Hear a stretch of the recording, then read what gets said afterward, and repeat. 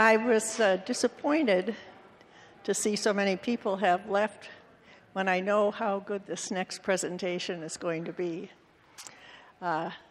Sandra Warren. You can't hear me? Really? Okay, I sound so loud up here.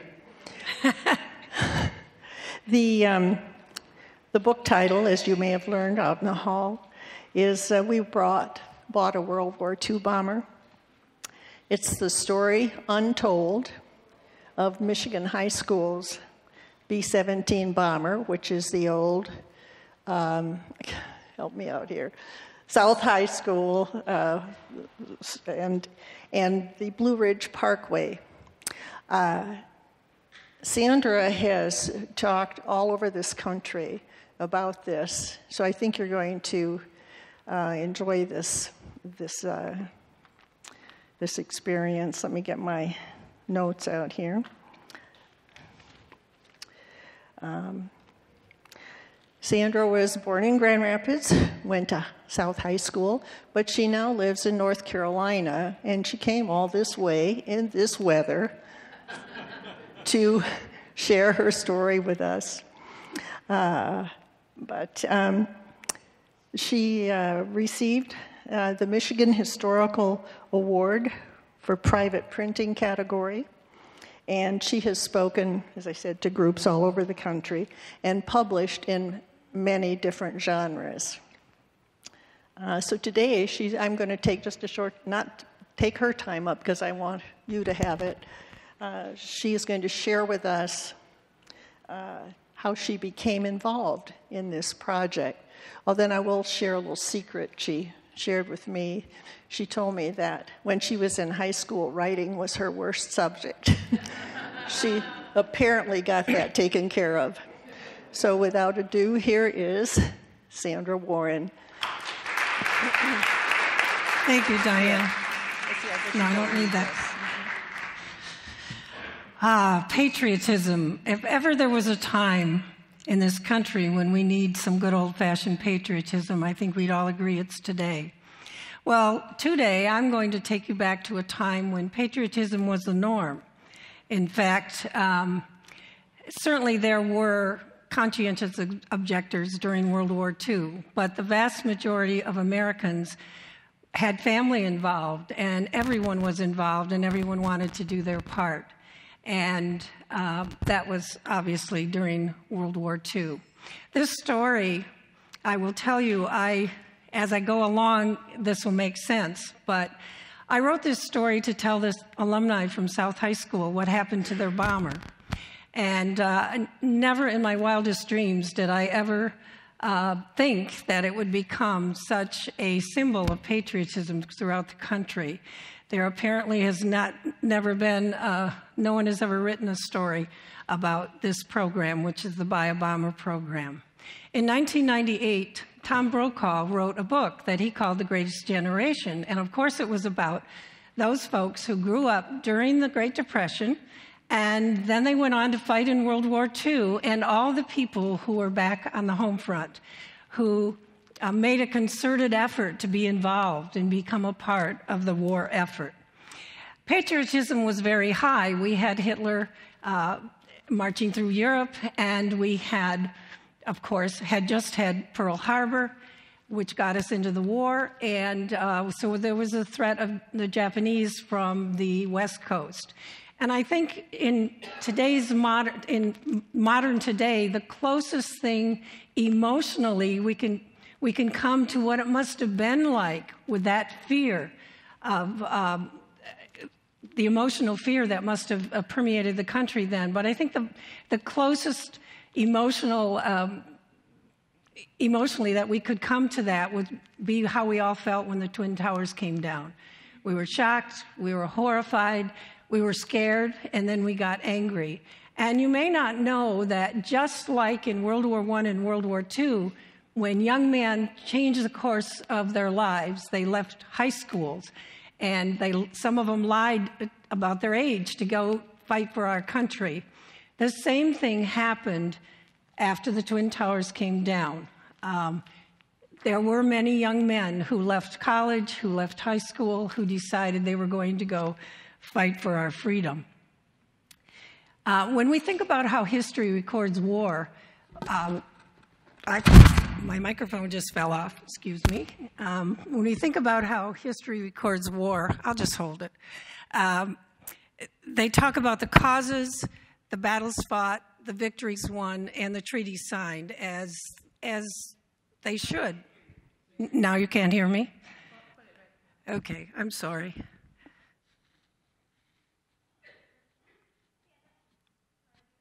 Yeah.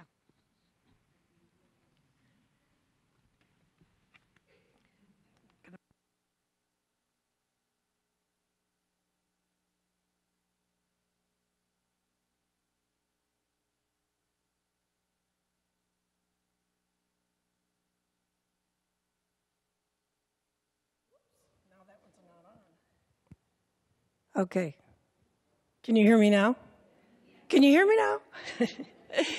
Okay. When we think about how history records war, they talk about the causes, the battles fought, the victories won, and the treaties signed, and that's how it should be. But seldom do they talk about what was going on back at home. Now, I know there's a lot of trained researchers in the room and history buffs and probably a couple of history professors. So this is my theory. I don't know if it's true, but this is my theory, so you got to go with me here. But I think that this is the reason we know so much about what happened on the home front during World War II.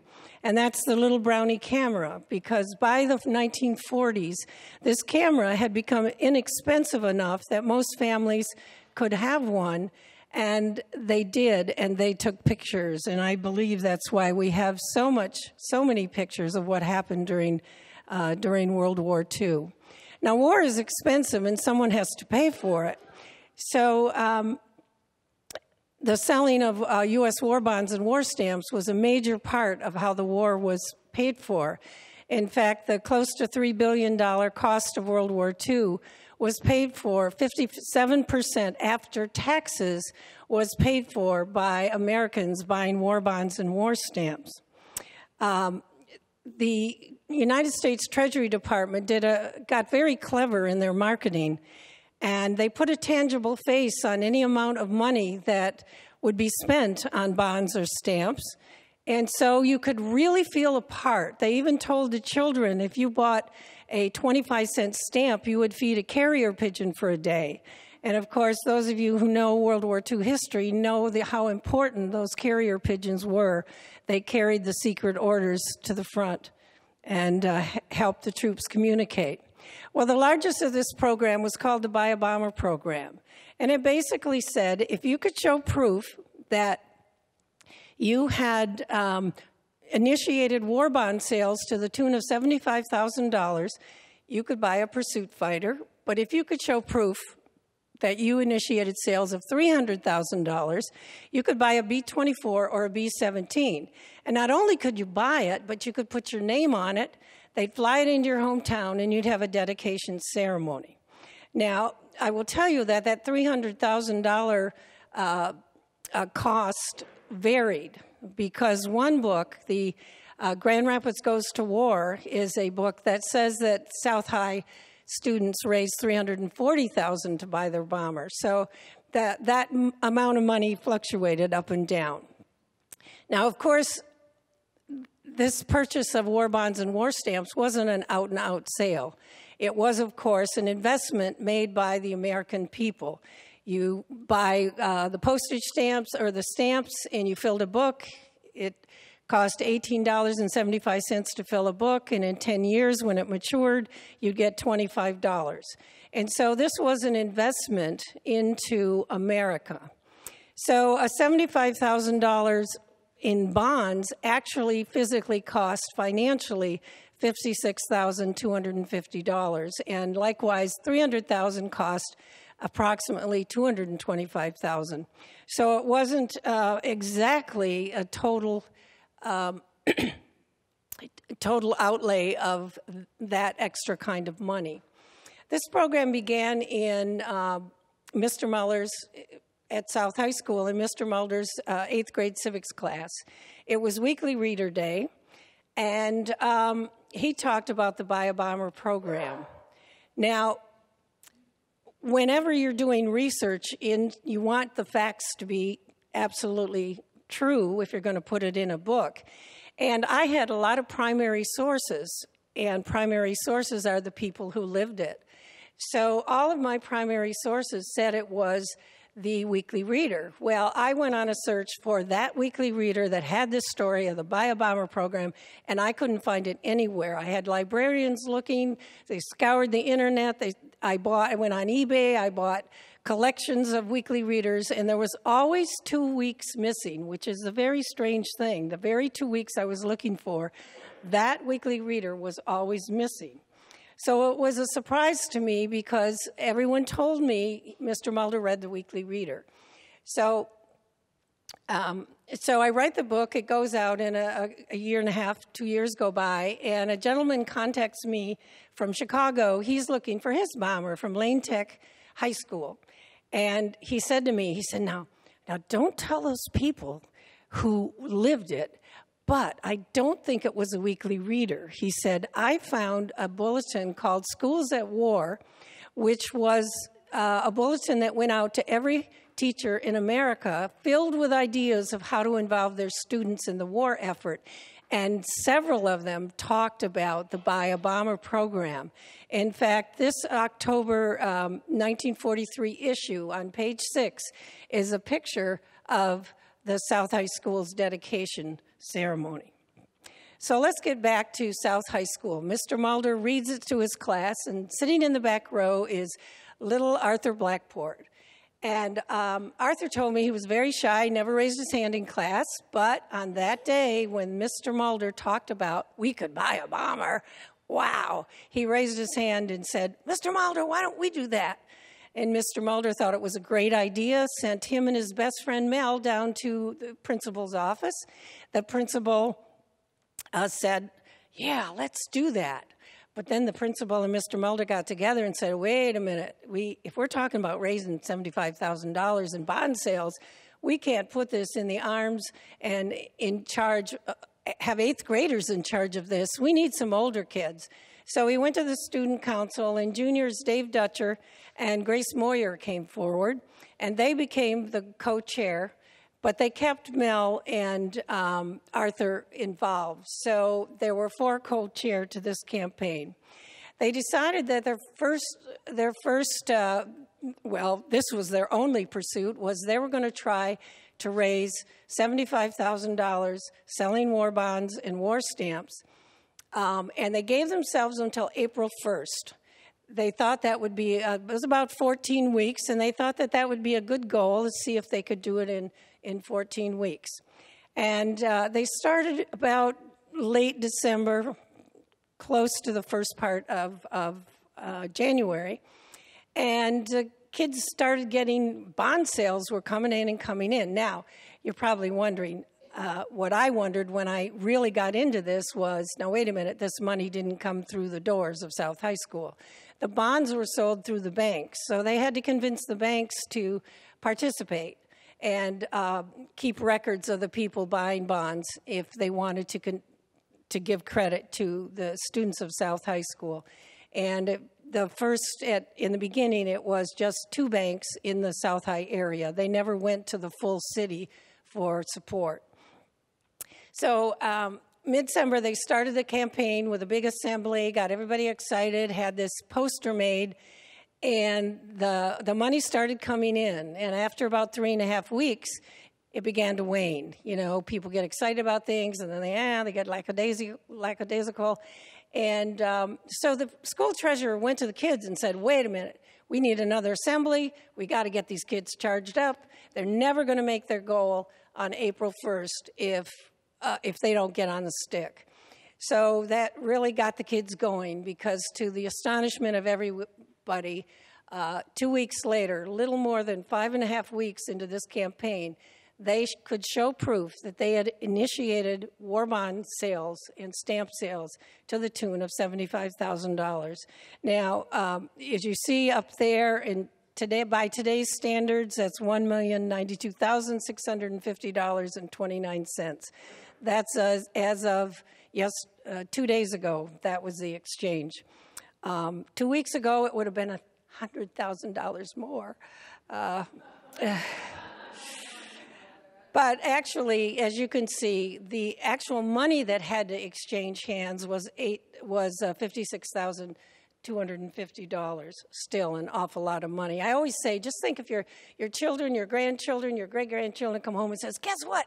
We're going to raise $75,000 in 12 weeks' time, and we're going to buy you go, yeah, right. So the goal was accomplished by February 5th. That was a little more than 5.5 weeks into it. And, of course, here we have, they named the pursuit fighter the Spirit of South High, and here we have the Queen and her courts. You know, in high school, you can't do anything without a queen. So this is the Queen and her court. Now, I have no proof that was ever painted on that pursuit fighter, nor did they ever have a dedication ceremony, because these students had given themselves until April 1st. It was only February 5th. So what do you think they thought? Wow, if we can do this in 5.5 weeks' time, we ought to be able to get the big one. So they started another campaign, set a new goal on February 14th, had a huge assembly, brought the parents in, got everybody excited about it, and to the astonishment of especially Mr. Mulder and Mr. Coryell, within 2 weeks' time, they had showed proof that they had initiated war bond sales of an additional $300,000, and they had their bomber. It was flown into Kent County, the old Kent County Airport, on April 6, 1943. The students, along with the feeder elementary schools, all the feeder elementary school students were invited to march from Old South High to Kent County Airport. And I live in North Carolina, so I told my brother Don, get in the car and drive from South High School to the old Kent County Airport property there, because I know it's not there anymore, and tell me how far these kids walked. And it was 1.7 miles, so it was almost 2 miles that they walked to get to this ceremony. And of course, they were very excited. There were over 5,000 people there. The governor, the commander of Lockbourne Air Force Base had flown in, and the general in charge of the military for the United States was not able to attend, but he's the one that made this whole thing possible. And he sent a telegram congratulating the students for this amazing accomplishment. Well, the Spirit of South High that day flew off with all the dreams of those students. I mean, this was the bomber that was going to fight the definitive battle that was going to end the war and bring our soldiers home. And it flew off, and they never knew what happened to it. And every time the alumni got together, for years afterwards, the big question was, what happened to the bomber? Does anybody know what happened to the bomber? And, of course, there were all kinds of stories, you know. Back then, you have to realize there were only really 4 means of communication. We had the newspapers, we had magazines, and we had the radio, which I have no proof that they ever used the radio for this campaign. And we had the newsreels at the movies. So the kids would go to the movies, and they go, oh, did you see that report about that battle? I just know that was our bomber. I saw some writing on it. It had to be the Spirit of South High. So there are all these mythical stories that grew up out of this era about what happened to the bomber, but nobody knew for sure. Then in 1990, Robert Trufflemeyer, who was an alumni of South High School, and he was a historian, and his son happens to be here today. I never met his son. He just walked up and said, I'm Robert's son. So that's exciting. Robert Trufflemeyer decided he was going to find out. Now, this is 1990, 47 years later. He's going to find out what happened to the bomber. So he wrote to the Navy, the Army Air Corps historians, and he waited and he waited and he waited, and months went by. And finally, he got tired of that. So he called in the big guy. And the big guy for South High School was Gerald Ford. Gerald Ford graduated from South High School in 1931. He was captain of the football team in 1930. which was a champion team, I will tell you. And he also was a very, very loyal alumnus. And Gerald Ford got the military on it, and the report came back that it was used for training. It was used for training. It never went to war. And furthermore, it was dismantled in Columbus, Ohio. And so the article about what Robert had accomplished was filled with how disappointed and disillusioned everyone was because their bomber didn't do the job they thought it would. Now jump to 2012. Everybody always says, how did you get involved? Well, in 1912, oh my goodness. In 2012, my high school reunion, I did a history of South High School for the reunion, for the program that nobody ever listens to, you know. And I told many stories about South High School. There were a lot of famous people that graduated from there. And of course, one of the stories I told was the bomber story. And this is where the bomber story ended, that it was used for training and was dismantled in Columbus, Ohio. Well, following that presentation, I was talking to a group of my classmates, and I said, you know, I don't know why the classmates were disillusioned and disappointed. If it was used for training, even for, you know, a couple times a month for a couple years, it would have trained hundreds, maybe even close to thousands of young men, and they certainly would have had an effect on the war. Well, overhearing this conversation was my good friend, Joe Rogers. And he was a veteran, and he liked to do research, so he decided he was going to find the log that could tell how many pilots were trained on our bomber. Now, he could do that because you can see the tail numbers there. They leave the 4 off. The first 2 numbers are the year it was built. It was 4229577. So our bomber was built in 1942. Those tail numbers are like your Social Security number. They give information about the plane. And so that's how he was able to look it up. Because also in 2012, we have what we didn't have in 1990, and that's this enormous animal called the Internet. So he was able to look it up. And he said it took him a while. He was plugging that number into everything, and all of a sudden up came a crash report. A crash report with this number on it. Now, this told a very different story. Now, those of you who've been in the military know that when you're in the military and something happens, everyone involved has to write their where they were and what they saw and what they knew. And so in this crash report, it told the location. Each member of the crew had to write what their job was, what they were doing, what they knew when the plane came down. And it even had the farmers who helped them when they were rescued, and had a lot of information in it that normally I wouldn't have known, or nobody would have known. So it said it crashed in Meadows of Dan, Virginia on October 1st, 1944 at 4:50 a.m. in the morning, and it crashed into Farmer Charlie Bud Goad's pig lot. And Ruth Jean was one of the first ladies I interviewed from Virginia, and at the end of the conversation she said, and you know, there was debris everywhere, and all these pigs were running around, and not one pig was injured or killed. And I said, that's going in the book. So what happened? Well, they were on a night flight, training flight, very short, 2.5 hours from Lockbourne Air Force Base to Maxwell Air Force Base in Montgomery, Alabama. It was supposed to be 2.5 hours down, a half an hour on the ground, and 2.5 hours back.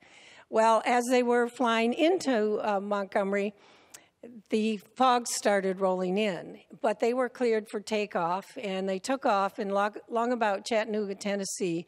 The fog was so thick they lost their way. Now, back then, the high-tech navigational system was the radio direction finder. And to use the radio direction finder, you you needed a radio operator, which of course they had, and the various towers across the country would beam these, the beeps. If you watch the old World War II movies, you'll hear the beep, beep, beep. Well, depending on the beep, the radio operators were trained to understand which direction they should go, whether they were going further away or closer, or whether they should turn. And but if you think about modern technology and weather, when a bad storm goes over, our cell phones don't work quite right, and sometimes the television doesn't work quite right. And so even today with modern technology, Mother Nature is still in charge a little bit. So back then you can imagine how the fog affected what they were trying to do. One of my friends said, why didn't they just fly down under the fog and land? Well, I don't know about up here anymore, but in the mountains of Virginia and in North Carolina where I live, when the fog rolls in, it's all the way to the ground. You do not fly under anything. So anyway, so my friend Joe called me and said, how close do you live to Meadows of Dan, Virginia? And I said, I don't know, never heard of it. Well, it's less than 3 hours from my home, and so I took that as a big sign that I needed to follow up on this story. So I called you don't call Meadows of Dan, it's a crossroads. I called the Patrick County Historical Society, and a gentleman answered the phone, and I told him that I wanted information about the B-17 that crashed in Meadows of Dan, this tiny mountain community, on October 1st, 1944, and there was a big pause.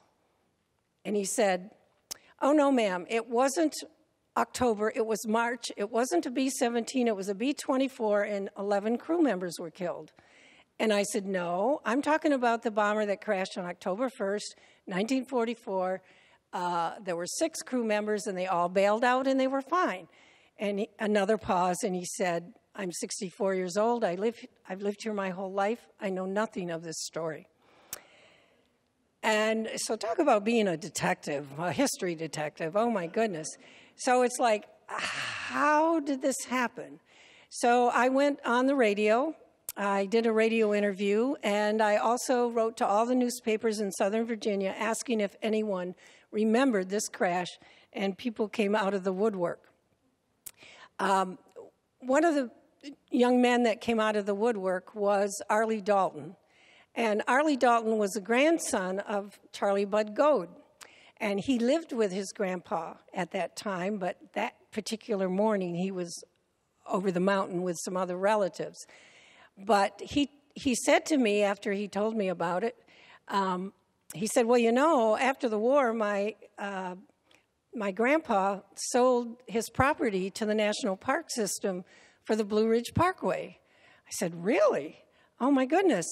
And he said, yeah. He said, you know, right up until the war, the Blue Ridge Parkway was in the process of being built, and it had gone as far as Mabry's Mill. And, of course, when America joined the war, then all the money got diverted and construction stopped. So after the war, his grandpa sold the property for the Blue Ridge Parkway. Now this adds another twist. Not only was it the Blue Ridge Parkway, but this mill, called Mabry's Mill, is considered the most photographed spot on the Blue Ridge Parkway. So talk about a place for our spirit of South High to land. Up here in the, well, I guess I have a pointer. Let me see if I can get it to work here. I don't know if you can see it. Up here is where the mill is. And there's a restaurant here now that, if you're ever on the Blue Ridge in Virginia, you can see this restaurant. The bombers circled the restaurant twice and landed in this field. This field, they said it landed and crashed, obviously, in, it took up about a football-sized field when it landed. So again, how did they not remember this? It's a mystery even to the folks up there. Those 2 big gray bare spots are overflow parking. So this is not far. It's like walking across the park here. It's very close. You can easily walk from one to the other. And so that's where it came down. Now there was a 6-man crew.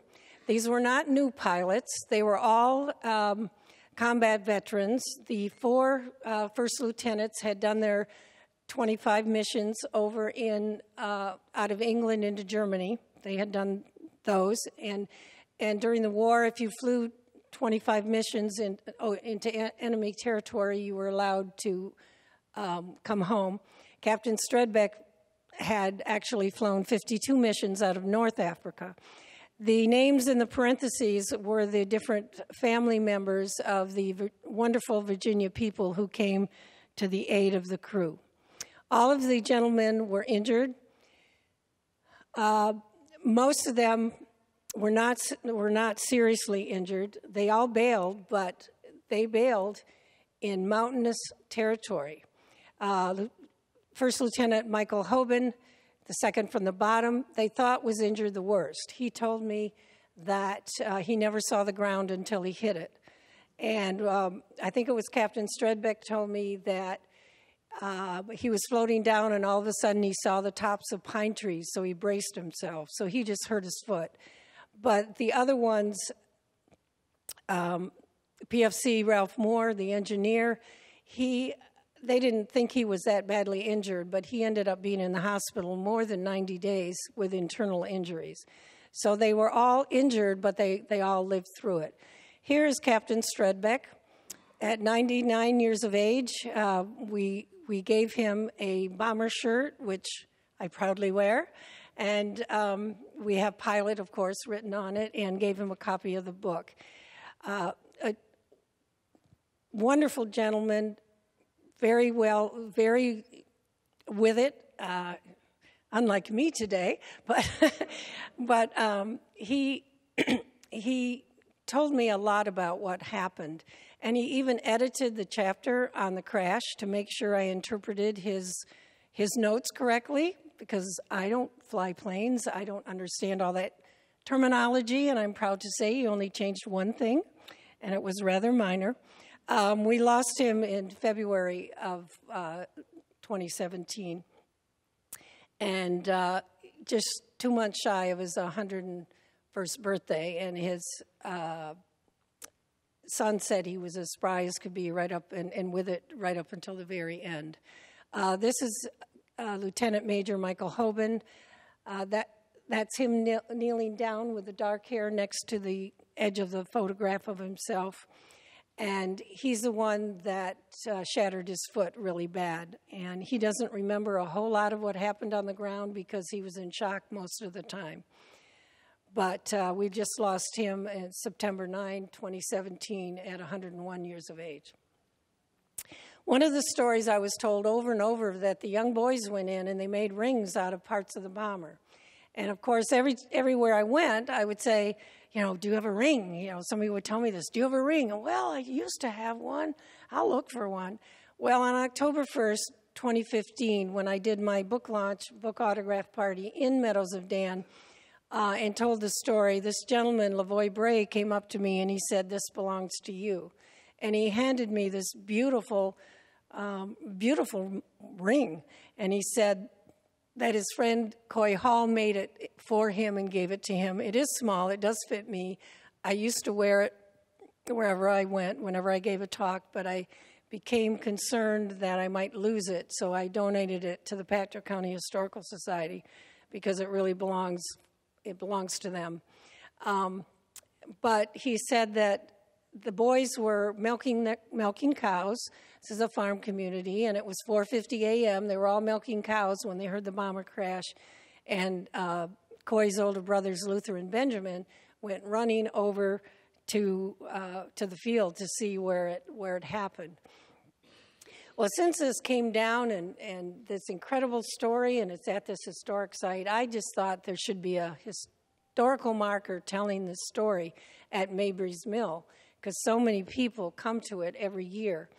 And on July 1st, 2015, the Blue Ridge Parkway historians sent their archaeologist and historian with a GPS and the deed to the property to verify that this indeed was their property, and they declared it an archaeological site. On The two gentlemen in the picture, the one in the blue plaid shirt is Arlie Dalton, and he is the grandson of Charlie Bud Gold. And he and Arlie Burnett met me there at the site to show me exactly where the bomber crashed. And I asked Arlie Dalton, I said, so how different does this place look than it did when 70 years ago? And he said, well, it doesn't look much different. He said the big trees around the outside are bigger, but he said it's still swamp. It's a pig lot. It's a swampy area, and there are big bunches of rhododendrons and things. And he said it really doesn't look that different. We did find a part of the bomber when we were walking through the property 71 years later, 72 years later, and we knew it was a part of the bomber because it had writing on it, and it said USAAF, and my husband plugged it into his smartphone, and when he did, up came World War II aviation plug socket. Now, what would that be doing in a pig lot in the middle of Virginia, a tiny town in Virginia, if it didn't come from our bomber? So, anyways, I researched how do you get a historical marker placed, and in May of 2016, I sent a letter along with a book and a petition signed by over 300 people from 13 different states, which I had been collecting as I spoke, collecting names of people saying, would you support a marker at this location? And that was in May of 2016. In August, it was approved. In October, the site was chosen. And just October 1st, 2018, the marker commemorating what the students at South High School did from Grand Rapids, Michigan, was placed on the Blue Ridge Parkway. I think that is quite extraordinary. And we hope to get one placed at the school. That's the next project. At the dedication, there were over 150 people. These 15 South High alumni came down, and suddenly they all had shirts on. I'm guessing that Marge from Marge's Donut Den, many of you probably recognize her right in the front row there next to me. I suspect she brought them down because I know they all didn't wear their South High memorabilia stuff, but some of them did. Anyways, it was great fun to have them there. These are some of the people that I interviewed. The gal in the pink flowered top. Her father rescued Captain Stredbeck, and she was absolutely insistent that Raj and I drive around the mountain to where she lives, because behind where she lives today is the old farmhouse where her father, after the crash, went out on the porch and in the fog heard somebody yelling and yelled Captain's Way into safety. And so that's Vera. And a couple of the other ladies, their families actually served the soldiers breakfast that morning before they were picked up and taken away they went to Roanoke, to the military hospital there. I was very fortunate, like I said in the beginning, when an author writes nonfiction, you look for primary sources, and I was very happy and very lucky to have these primary sources. You can see here, there's Arthur Blackport, and he was going to try to be here today, but I don't see him, so I'm sure the snow stopped that. And here's David Dutcher. And here we have John Reynolds. He's the gentleman from the Patrick County Historical Society, and Vera. And this is the old farmhouse. And, of course, Captain Stredbeck, you saw him before. And here's Michael Hoban. I had the honor of meeting him. He lived in Braden, Florida. And when we were in Florida, here's Arlie Burnett and Arlie Dalton. They met with Roger and myself and John Reynolds and showed us where the bomber came down, the exact location. And here's my friend Joe Rogers, who had if he hadn't found this crash report, there wouldn't have been a book, and I wouldn't have been standing up here at all. Trust me. I was very lucky that Dave Dutcher was a saver. You know, today the young kids throw everything away and delete everything from their computers, and we wonder what kind of records we're going to have in the future. But Dave Dutcher saved everything, and the South High Tatler was the newsletter that came out every other week, and he saved all the newsletters from his junior and senior year. And therein, when I called him, he said, I have exactly what you need. He had, for one of his high school reunions, he had spiral bound all of those newsletters for his classmates for a gift. And he gave that to me. Obviously, it went every other week telling about how the campaign was going, who was doing what. And without this collection of South High Tatlers, this would not have been a book. It would have been an interesting story, but it would have been a pamphlet, believe me. So I was able to tell the class of 1943 through 1948, South High School was a 7 through 12 school, and I was able to tell them that they had no longer needed to be disheartened, that they had done a phenomenal thing, an incredible thing. They had raised over $375,000, bought a pursuit fighter and a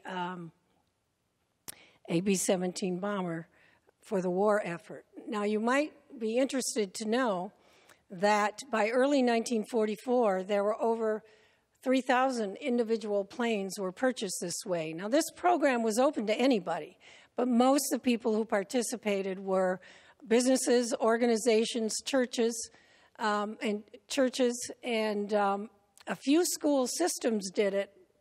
I think I counted 10 that we know of, but there were only 3 or 4 individual schools that participated and actually received the bomber. I've been told that we're one of the only schools that ever had a bomber flown into town, because after a while, there wasn't time. They were training young men and putting them in planes, these huge bombers, and sending them off to war as fast as they could, and they didn't have time. But at that time, early 44, they were still getting requests of $300 a month. And, you know, the war went on for almost 2 years longer, because it was late fall, early, when the war ended in 1945. So I was thrilled to be able to tell the story and to share it with you today. I'm going to end with something some of you have already seen, but where is it? Do you know how to get it to go? What happens when commitment and dedication intersect with patriotism and the power of persuasion? The spirit of South High, that's what happens. 13 on your side's Brent Ashcroft is here to fully tell this long-neglected piece of Grand Rapids past in our Michigan life. We had Adolf Hitler marching through Europe, threatening the Atlantic coast. Then Pearl Harbor threatened the Pacific coast. The winds of war were raging. Those on the home front wanted to support those fighting on the front lines. The students at Grand Rapids South High School came up with a way. They thought they bought the bomber that was going to win the war. Their attempt at history became a mystery that would take 72 years to solve. It happened near this small Virginia community, where the Blue Ridge Parkway passes by Mabry's Mill. Beyond the babbling brook, in this field of trees. We were there right after it hit the ground, before they ever picked anything up. A warplane went down. It has been declared an archaeological site. Some locals remember it happening, Hearing the airplane go over was what woke me up. while most were unaware for decades. A lot of people still don't know the story. The story started in Grand Rapids, Michigan. It was the war years. A rare time when full-time employment collided with extreme deprivation. Everything was rationed. The students at Grand Rapids South High School saw an opportunity to help. I just felt like it was the thing to do. December 1942, 8th grade civics class. It was the weekly reader that Mr. Mulder read to the class and told them about the Buy a Bomber program. Sitting in the back row, It wouldn't ordinarily be me, but it just happened that way. Arthur Blackport. I raised my hand. I says, Mr. Mulder, why can't we do that? And he says, okay. Blackport and classmate Mel Hartger initiated the campaign. I never thought it would be something that big. Juniors David Dutcher and Grace Moyer joined as co-chairs. And therein started South's involvement. How could a bunch of kids afford to buy a bomber? 57% of World War II was paid for by Americans buying war bonds and war stamps. That's how. People were very willing to give up what they had because the people on the home front wanted to get involved. Barbara Davidson remembers doing a lot of door knocking. We talked to all our relatives, all our neighbors.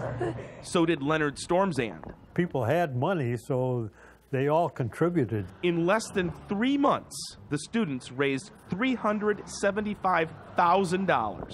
They had enough to buy a bomber. I think everybody was kind of proud of it, the fact that we accumulated so much in such a short time. April 6th, 1943.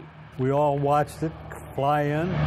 A B-17 bomber landed at Kent County Airport. It was quite a thing to get that many students together to walk out to the airport and see that plane. Its name? Spirit of South High. Painted prominently on the fuselage. These are kids, their hearts and souls are wrapped up in what they had accomplished. They really believed that this bomber was going to be the difference in the war. Nobody knew what happened to it. 47 years would pass. In 1990, South High student Robert Tuffelmeyer was tired of not knowing. So he called in the big guy, and the big guy for South High School alums is Gerald R. Ford. Gerald Ford was a 1931 graduate of South High. He was a very loyal alum. The president got the Department of Defense on it. The bomber was used for training. So it never went to war. It never fought a battle. October 1st, 1944. It had taken off from Lockbourne Air Force Base. They were doing a night vision training. They were to fly from Columbus to Maxwell Air Force Base in Montgomery, Alabama. On its way back, the pilot got lost in the fog. He had no option but to fly around till he ran out of gas and then ditch the plane. All 6 members bailed and survived. It crashed in Meadows of Dan, Virginia. In this field of trees. To this day, pieces of the plane are still being found. Isn't this fun? And they have the tail number. October 1st, 2018. What better day than the 74th anniversary of the crash? South High alumni from near and far. Good afternoon, everyone. Gathered at that Virginia field. It's really a thrill to be here at this moment. To help dedicate the crash site. They were shocked to learn that they had crashed in Meadows of Dan. Revealing more than just a monument. They showed the spirit of South High remains strong. South will be true.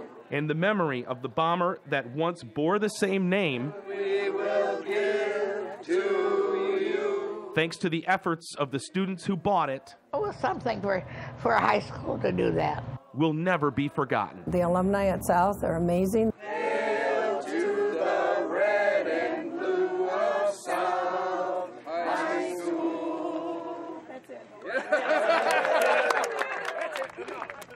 Grand Rapids South High School closed for good in 1968. 50 years later, former teachers, coaches, and alumni still gather monthly at various Grand Rapids locations to reminisce.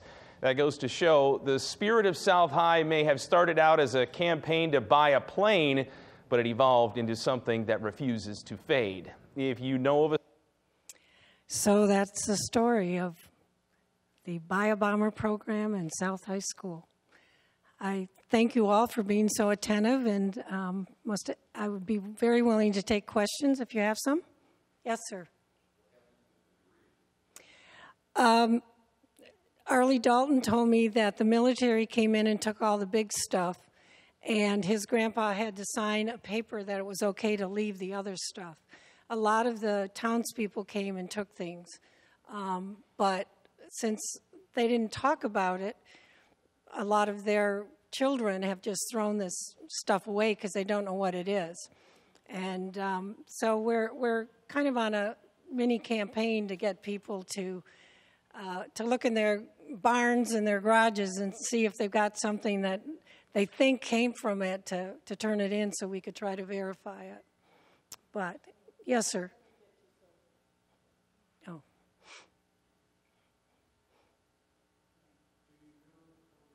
Can you hear that? Is that not on? Why is that not? What? Try it again. He had to turn it on back there. Do you know how many people participated in the purchase of the stamps and the bonds? I have no idea. Instigated by the students. By the kids. I have no idea. People always ask me who aren't from Grand Rapids, oh, this must have been a wealthy school. And I said, no, not at all. But you have to understand the times. Everything was rationed.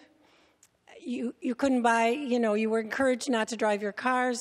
Well, you only had, you had to have a stamp for gas. And so you couldn't drive your cars. You were told the rubber for tires was needed for the war effort. Everything was rationed, even clothes and shoes and boots and everything. So, plus the flip side of that was everybody was working. They went to the factories. I've had gentlemen tell me I never saw my dad because he was working, 7 days a week, 12-hour days.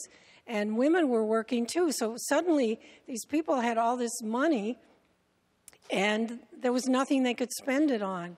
And, but most of these families came out of the Great Depression, so they were skeptical of banks.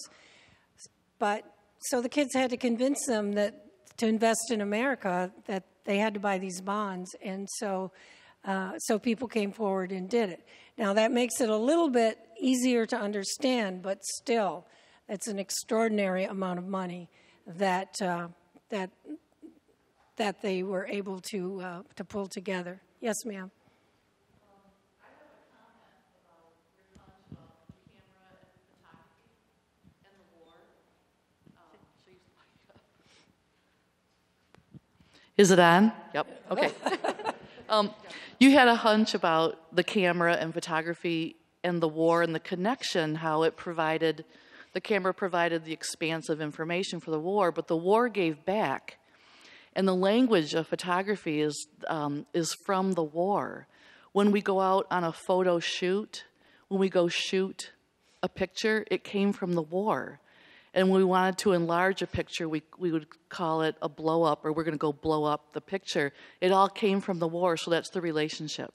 Oh, wonderful. So you were right. Thank you. It's been verified. Yay. She's an expert. All right. Thank you. I appreciate that. Diane up here. By the way, are there any South High alumni in the room? Come on, Don, raise your hand. My brother's here. Anybody else? There were some that were out there who came to talk to me, but they had to leave. Okay. Okay, so thank you. That was fascinating. My question is, do you know anything about what happened to the plane they bought with the $75,000? Strangely enough, I found a crash report for that one, and this one crashed on October 1st, and that one, what's it called? Okay, you pilots out here, when a plane tips and it spins on the ground and it breaks off, I forget what that's called. Not a cartwheel, it didn't go over. Anyways, they called it a crash, and it crashed, I think it was September 1st of 1944. No. I think it was September 27th. No one's asked me that question, so I better look it up so I know for sure. But it was within a couple days of when the other one went down, and I thought that was unusual. I thought it was interesting. I don't know what it means, but I thought it was interesting. I'm sorry? Where? It was at one of the Air Force bases. It was a pilot was in training, and he was supposed to go from one runway to the other, and he went too fast. A loop. He did a ground loop, and it broke the wing off. So any other questions? Is a movie in the making, or don't you know? You know, every time I speak, and even after at the end of that news clip, Channel 13, the other two reporters that came on, they said, it sounds like a movie to me. And no one's approached me yet, but I have optioned a couple of screenplays before, so I'm trying to figure out. See, the trick is being able to tell both sides of the story. Oh, okay. And in fact, the book out there, She Started It All, is a historical fiction version, which could be the basis for a screenplay, because to put that together, I had to figure out where to set it, and I set it in Meadows of Dan in a classroom, and reports that kids had to give, and the boy finds the Grand Rapids story, and the girl finds the Meadows of Dan story. Well, I go to the Traverse City Film Festival almost every year, and Michael Moore might want to do this. You should check it out. It would make a wonderful film. It would. It would. Thank you so much. Does he go to that film festival? He started it. He started it. Oh, okay. Is there any others? One more. You can talk to me afterwards. I'll be here. I can talk for hours, so, you know, I kept thinking, how long did I speak? Because Thank you. This was very interesting. You had mentioned the possibility or a rumor that there had been a crash on another date with 11 killed. Was that ever tied to this event, or was that a totally No, it had different? nothing to do with this event. You have to understand where Meadows of Dan is located. It's in a direct path from some of the bases in North Carolina going to Norfolk, Virginia, where the other bases were. So they had planes flying over all the time, and the kids were always arguing over what kind of plane just flew over. In fact, when I wrote this story, a couple gentlemen came up to me and said, I thought it was a B-24. Are you sure? You know, and so, you know, they were still arguing about what kind of plane it was, especially after they heard I wrote this story. And there are people that grew up there that don't believe this story. Anyways, thank you so much.